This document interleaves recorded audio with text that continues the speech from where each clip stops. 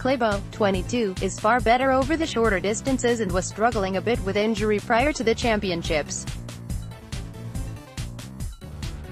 Watch the Nordic Ski World Championships live on Eurosport and the Eurosport Player. 30-year-old Roethe, by contrast, shone in the 30-kilometer skiathlon, taking gold ahead of Russia's Alexander Bolshunov in a dramatic finish.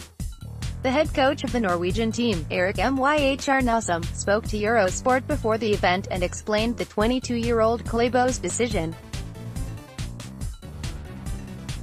Video, Klaebo and Ivers and lead Norway to World Championships gold. I'm very happy for SJUR and I'm very impressed by the decision from Johannes. Eurosport expert Devon Kershaw added, personally I think it's a great course for SJUR Roethe, especially in this heat if it gets really loose and soft.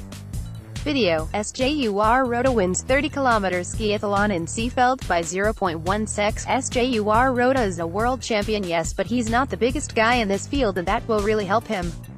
When the track gets really loose and really soft, it really favors a smaller, lighter athlete, kicking less hard so you don't go right down to the middle of the earth.